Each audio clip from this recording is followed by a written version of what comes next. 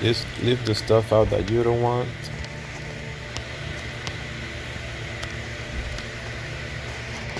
This and this and this is very important. Oh wait, I'm not going to use passives. It's going to be a little bit more harder than the first time I did my first Eisenborg.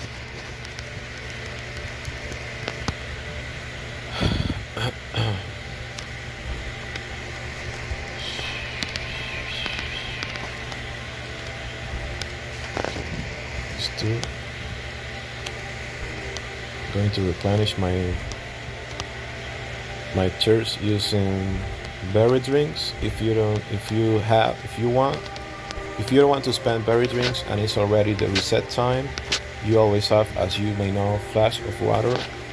You can use that too. Let's go ahead actually and do that. This. Drop it anywhere if you want to carry them home.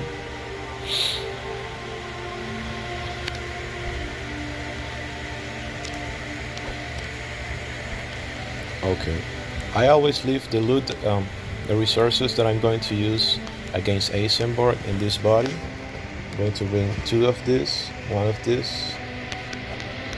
You need around 2.5 to 3 claymores, but they never come full durability, so you have to eyeball this out. You have to make a guess looking at them. I'm going to take the 3 best ones, and I hope I'm right. And I'm going to show you. I'm going to use the T5 armor. I'm going to bring 3 different shields. 3 traps for Jaron. You should use traps until you get unstoppable level 8.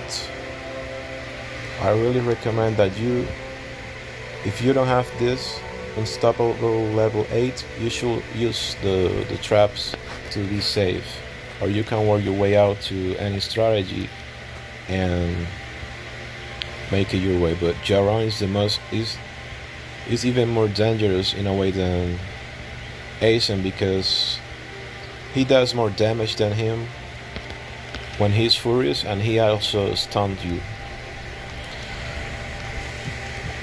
As crazy as it sounds. Bandage, you will... Bandage. Thanks Google, finally I know how to pronounce it right. See why? Obviously this. Traps here.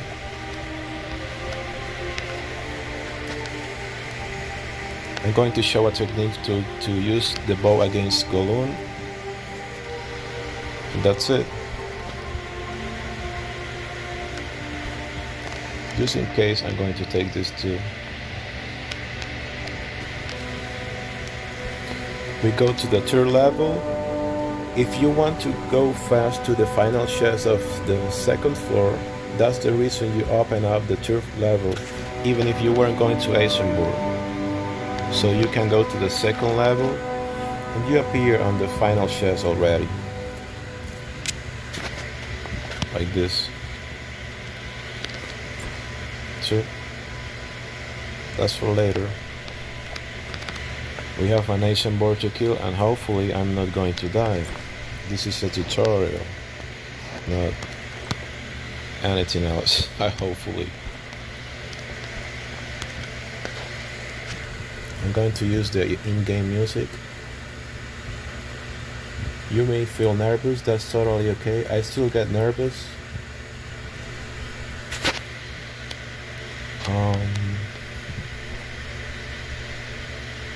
Wait.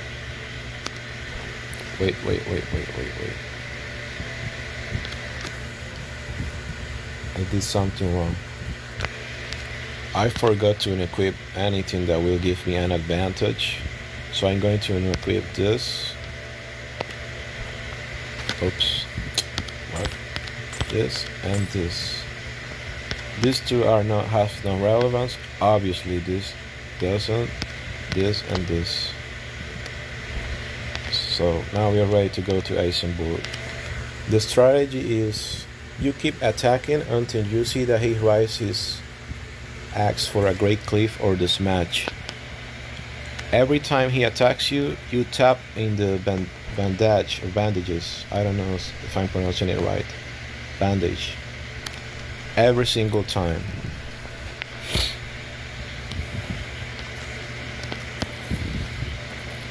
Run fast to the left side and start attacking. You heal up. Heal up. Heal up. Heal up. Heal up. Keep healing up. Keep healing up. See? Just like that. You can keep using your bandages or bandage to kill a Taurus, or you can use food. That's up to you. If you use food, you have to wait every time because obviously it takes 7 seconds to fully heal you. When he gets furious, all of them get furious. They are going to do double damage. Like that. So you have to hit, run back, heal, attack, and repeat until death. And you will always strike first at the last hit. Now I'm going to use this shield so you can see the difference in damage. Equip back your bandage. Heal up. Look at the axe.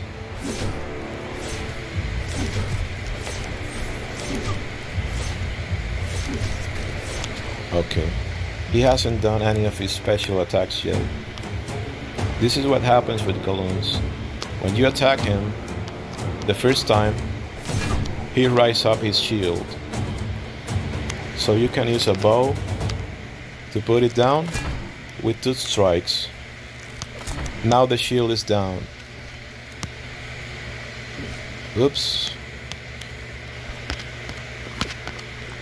And you can attack him freely again.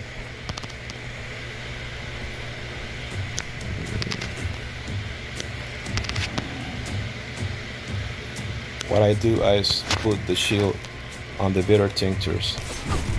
You can hit him 4 times before he rises up again his shield.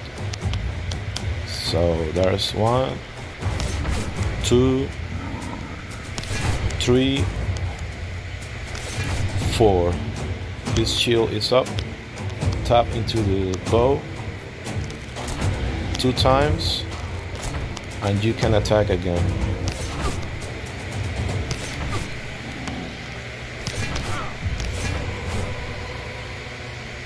Tap into the bow. Oops, I think I did it wrong anyways, but that's 1. Sometimes I don't remember if it's 3 or 4. I counted 4.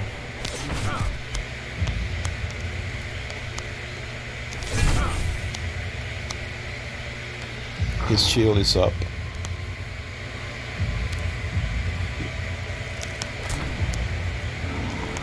Now that it's down, finish him. Obviously being careful. Try to run around as much as possible, like you hit twice or 3 times and then you run away, because if Eisen catch you with his special attack, you are done.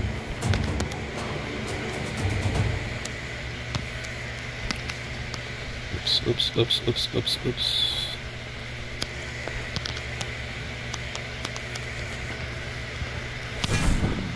Alright. After Galoon comes out, Eisen can't start throwing his waves at you. That's why you have to use half the bitter tinctures. It is easier said than done, but you will see. Heal up. Heal up. Heal up. I'm going to use a different shield so you see the difference in damage. Heal up. Heal up. And the buckler.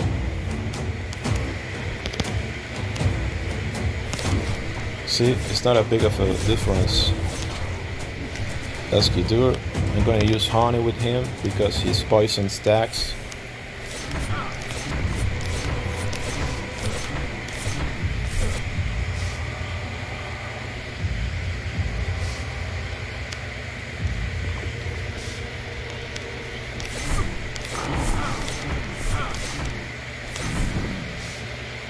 See?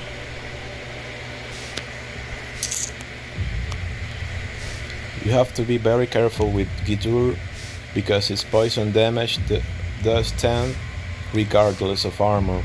You see, if I didn't have used these honeys, I will be dead by now. Obviously. Let's keep using the wooden shield.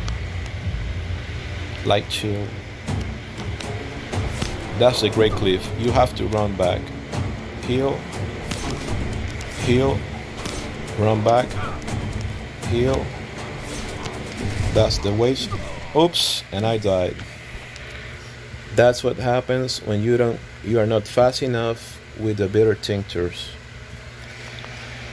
This is a tutorial, but at the same time it's good that those things happen so you see what not to do.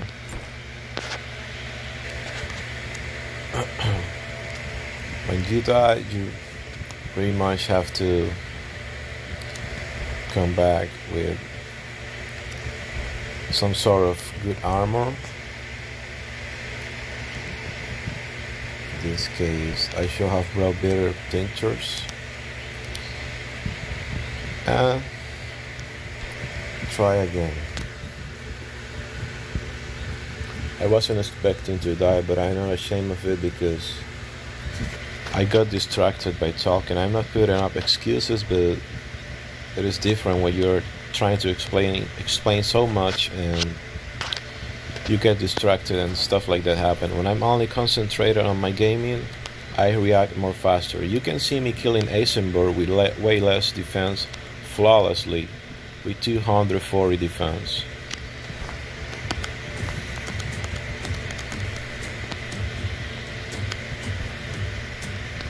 And put this here and here.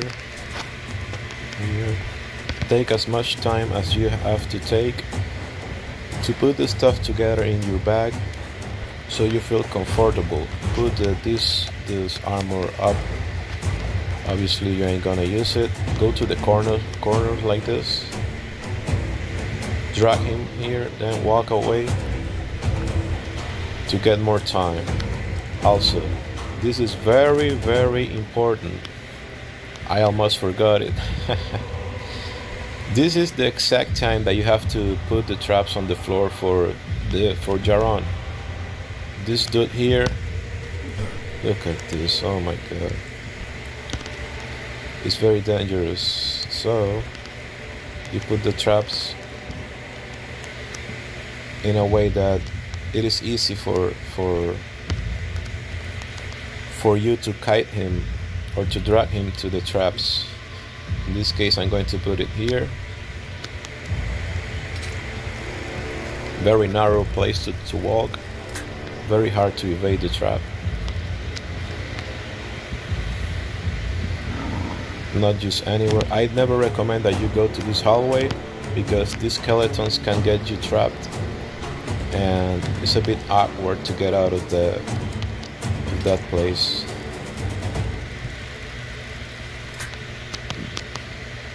Oops. And you need 3 of them. I'm going to put the other one.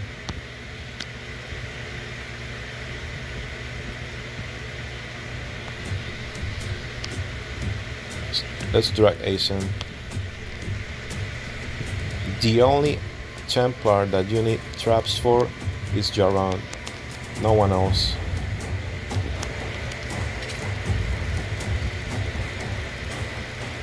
Oops, this is a bit dangerous.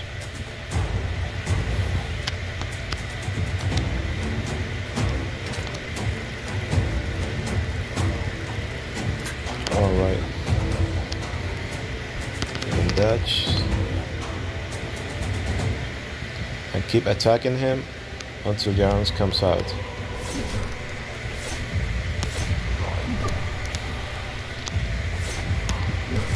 Look at this. See?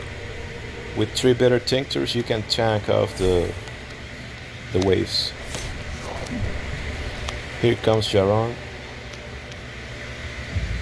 Don't drag him to the trap if he's too close to Eisenborg.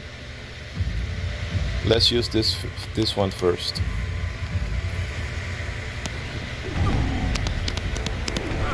Oops, that didn't work out as I expect. Okay, drag him to this one. 1, 2, 3, 4. Go away. This one.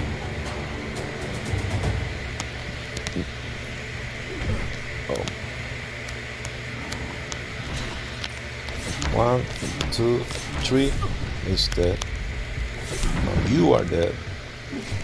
Not me, puñeta. Okay, so you saw how awkward it can be to drag Jaron to the traps. You have to be very careful. Put the traps on narrow places like here, so you can have an easier time dragging him. Even then, you see that I didn't need this trap, and it was a bit hard to drag him to the trap. So take your time, don't panic, and just keep walking if you have to run and run and run until you finally get it. Now let's finish Eisenborg.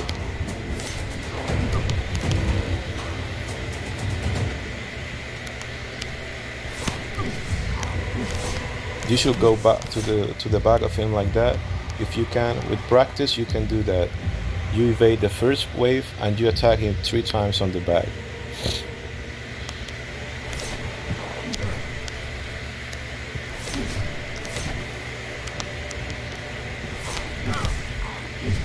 Two. Oops. This is food. You can see those 3 claymores were more than enough.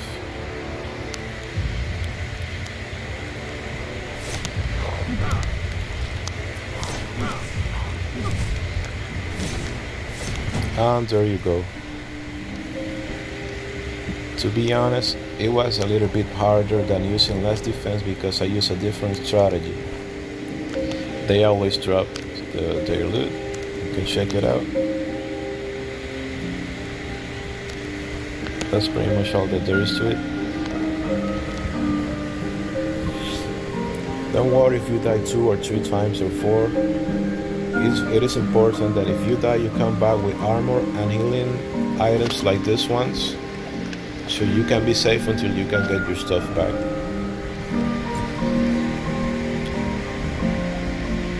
That's it. As always, thanks for watching. Goodbye. Bye.